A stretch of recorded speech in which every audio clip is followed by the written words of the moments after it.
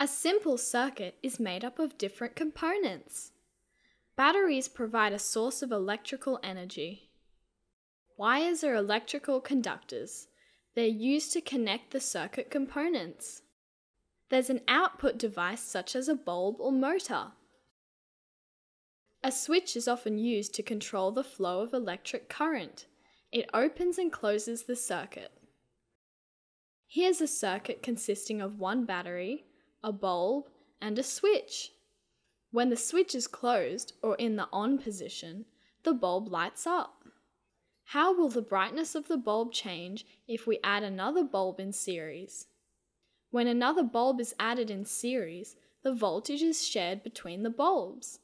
This results in the bulbs glowing less bright than when there was just a single bulb in the circuit. So adding a bulb in series decreases the brightness of the bulbs. How do you think adding another bulb in parallel instead of series will affect the brightness of the bulb? You'll find out in the next video.